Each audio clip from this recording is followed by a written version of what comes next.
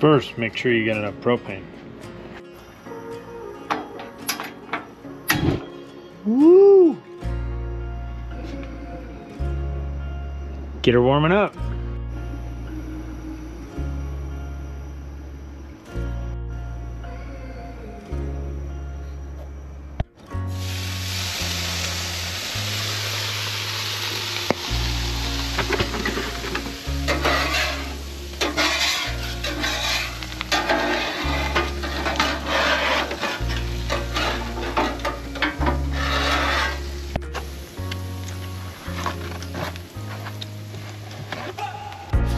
So what you doing? Well, right now I'm just cleaning the grill, getting it ready. What you using there to clean it? Just some water and a paper towel. Smells good already. I'm getting hungry. Hi, I'm Christine with Sandblast Extreme RV. Since we have an RV channel, we thought we'd show you a couple of our favorite meals to cook while we're out RVing. As you can tell, we're not in our RV, we're in our backyard, but that's okay.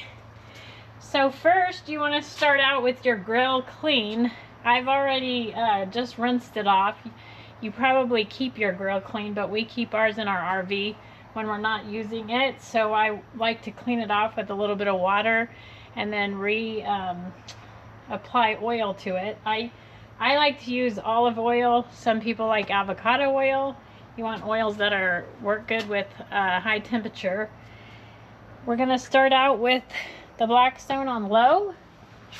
And what we're cooking right now, which you may have seen in a couple of our other videos, but I'm gonna show you the right way how to cook it because Tim's just randomly filmed me before. We're cooking Philly cheesesteak.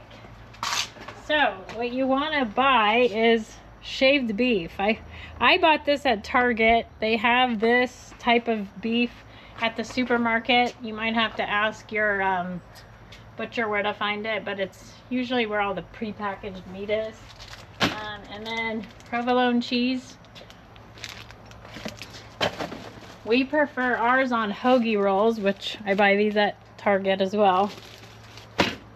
I like to season it with Montreal steak seasoning. And then you need a little bit of butter. I'm not going to use all this butter. And some oil. So let's start out with the meat. We'll start out with the meat. Get that going and then we'll do the bread. I haven't cooked this in a while, so I'm trying to remember. Put down a little bit of oil and a little butter before you put your meat in.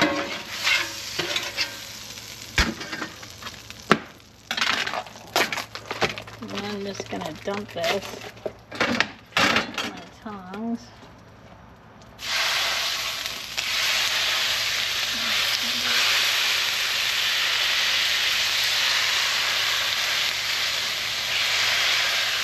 Just make sure you don't get that thing in there. Okay.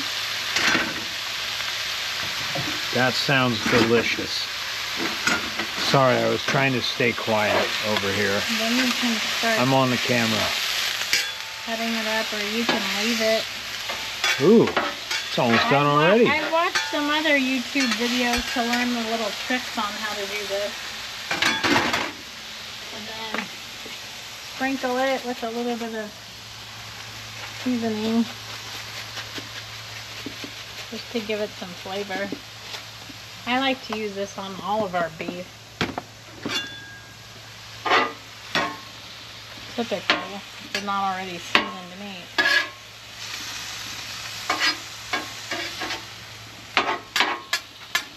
Probably easier with two of these. I should have brought my other one, but I like to flip it with this one. So I didn't bring out the other tool. But speaking of that, I will give you one tip. Make sure that you have everything that you need when you start cooking this.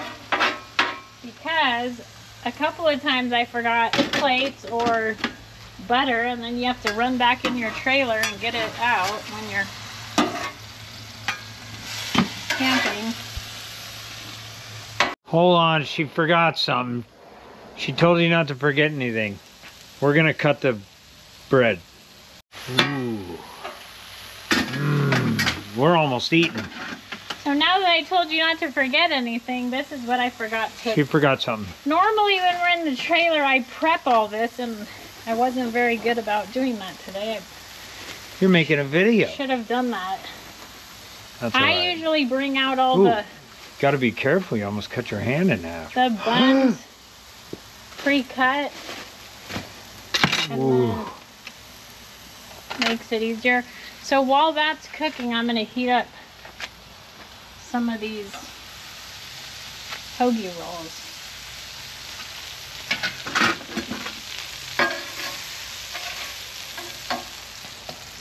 You just slap them down like that, huh? Yep. Can you move them around and soak up all that yummy butter? Yep. And make sure you got enough propane. I took that thing off and shook it, so we're looking good. Fire's still on. Depending on how hot your griddle gets, you may want to turn it up. I think normally I cook with it maybe on medium. This seems like it's taking longer than normal. Ooh, but see, in no time. And let me see. Let me see. Ooh. I think that one might need more butter. Ooh, that is golden. We're almost ready to eat then. Probably makes this has only been literally like 5-10 minutes. There's no wrong or right way to do this. You can do it however you want. Oh, you can butter the bread? Well, I'm just thinking it'll come out more even. About 4 of these. So what are you going to do with the extra meat? Save it. Save it for tomorrow? Yep. I'm going to add a little bit more seasoning too. Ooh. Now that we've flipped it around. Ooh. These are getting done. Why not? Oh, look at that. Golden. I turned those down. Oh, this one's getting burned. Yeah, we probably want to pull those off now. We could turn this grill off. Ooh. No, just take them off. We'll turn that half off. Ooh, she's pulling them off. Once it's brown, it's probably good, but then I could start separating it. What, the meat? You make the meat a little crunchy? Yeah, sometimes I make it a little bit. But I guess it's going to get more done when I put the cheese at the back. Yep. So what are you doing here? What's going on? So now when you want to separate it. So we're making sandwiches.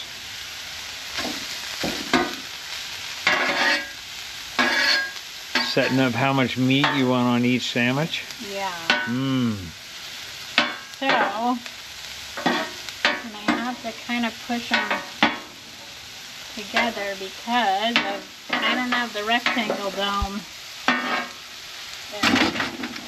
Oh, you got to put them on a dome?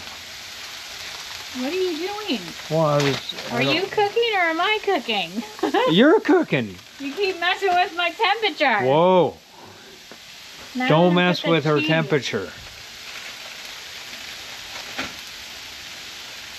Now you put the cheese on there. Oh.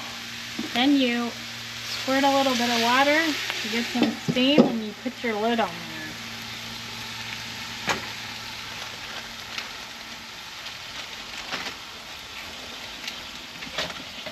And while that's melting, I'll put the bread on a plate. Oh, that one looks good. Yeah, I want that one. I like it a little bit toasty. Take a peek. Ooh, it's already melted? Not yet. I'm going to add some more. Add some more water? Steam. Is that what happens? So Yep. You're steaming it. Well, delicious. Look at that. Can I eat some of that? I want to. I gotta eat some. I'm sorry. I'm starving, guys. Mmm. Mmm. Hey, Steve. Steve's always hungry. Every time we make food, babe. Well, Steve comments. Now you got me started. Oh, cheesesteak. It's pretty look much at that. ready. It's ready. I'm ready. So, now you take your bun. Okay. Put it on like that. And like that. And if you have this wide spatula like I do, you put the plate on here, scoop it up. Wow. There you go. Oh my gosh. The cheese is on the bottom. We're gonna eat this right here. We're not even going in the house. We're camping. Camping? I say we outside? sleep in the trailer tonight too, just to celebrate. We're itching. Glamis season's coming. This is one of my favorite meals in Glamis. In our next video, I'm gonna experiment. What are you gonna do? I'm gonna try making meatball sandwiches on the Blackstone. Ooh, I wanna eat. Right. Well, maybe I should cut it in half then. Let me see. That's what people usually this- do Now show me. on cooking shows. Let's see you eat your own cooking All here. right. Oh, delicious. Steve's dying right now. It's good. Steve's one of my subscribers. Is it good? Yep. Awesome. All right, so it looks like we're gonna do meatball sandwiches on this next time. So stick around for the next video. But I gotta eat right now, so this is the end of the Philly cheesesteak. You want me to All right. cut yours? I'm gonna grab this sucker. Oh, Steve. Eat it. Oh. Mmm. Yeah, it's good. Good job, babe. Mmm. Well, we're gonna enjoy our Philly cheesesteaks. Hope you make this because your family will enjoy it too. It's pretty easy to cook on the Blackstone. If you like what you see, don't forget to like and subscribe. And check out this video for the next meatball video. I was looking where she was pointing.